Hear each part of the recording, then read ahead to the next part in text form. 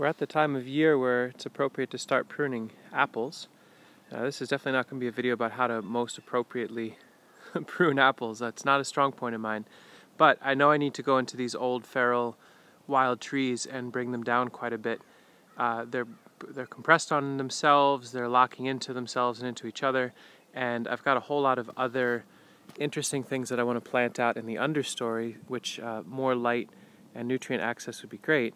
But what I'm thinking, so I made a video a number of years ago. It's one of the first videos I made where I talked about an observation that I chanced upon in the landscape, that where apple prunings were left on the ground, rabbits and deer would come and nibble them and deposit a ton of manure and urine in exchange for eating the ramule wood of these prunings. These prunings don't have much value to me. I'm not going to be getting firewood from them. And so if I could repeat that experiment in a more thoughtful way, my intention is to go through with this little electric chainsaw and prune these trees to the best of my ability, to open them up and renew them, but to take all those prunings and deposit them. It's a little hard to see in the snowy landscape, but this whole open glade is a whole series of hugel mounds that are pretty carbon heavy. Lots of straw, lots of logs and branches buried under the snow. And a little bit of this is my foot traffic, but a ton of this is deer, and nearer to the hedgerow, tons of rabbits.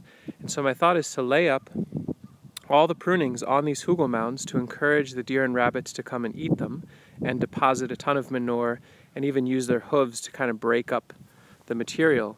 Come spring, I can remove all the branches and either weave them into my living wall, the boundary over there, or turn them into charcoal and then biochar.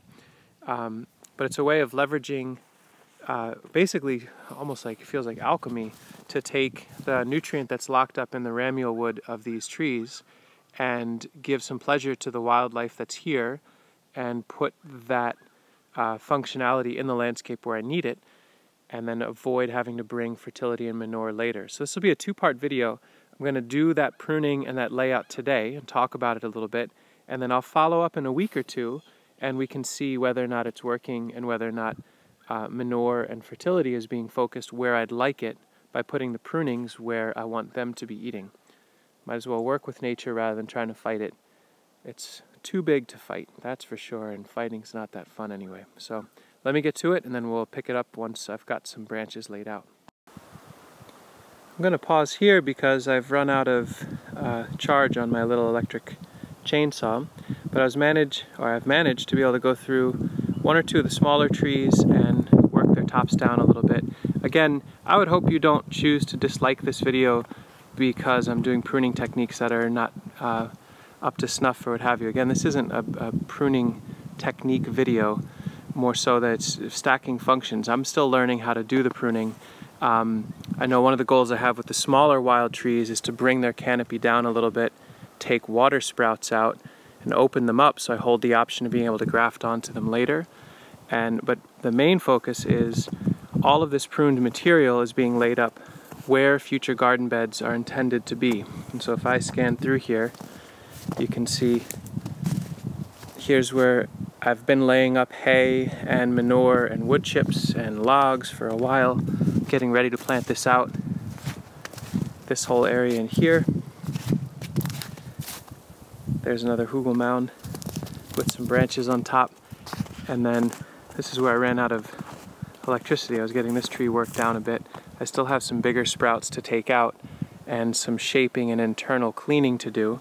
But this whole area has just been wild brambles. And so I've laid up this pile here as well.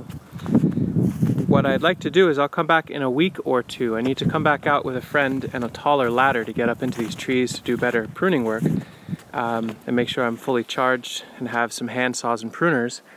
And it'll be an opportunity then to review how effective this is in drawing in rabbits and deer.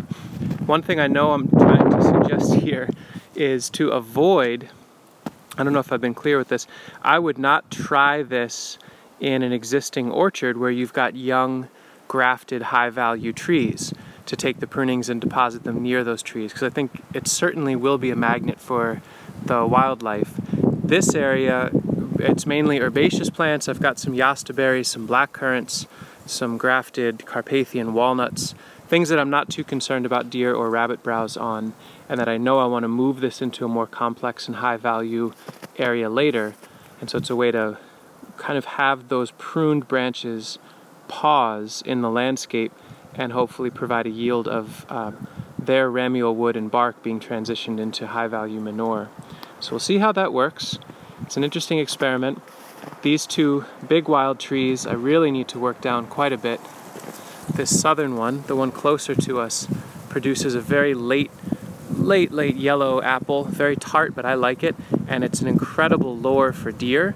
So I'd like to manage this tree as kind of like a big canopy tree that can be a place that I can hunt if I need to in November, December. The tree to the north of it, this will be for a future video, but as working on it today a little bit, I'm realizing this tree did not make great fruit for the last number of years, and it has a shape that's interesting. With my thought was to actually pollard this at about 6 feet, more or less all the way around, leave one stem to be itself, but then promote new whip growth this year, and then graft onto that a whole bunch of different varieties of more interesting apples. Be interesting to get people's feedback on that, because right now this is just an incredibly lanky, not very delicious, red-ish mealy apple. So anyway, that's laying up tops and brush in exchange for manure from the wildlife while we wait for spring to come around. We'll see how it goes. I'll do an update video soon enough. Thanks.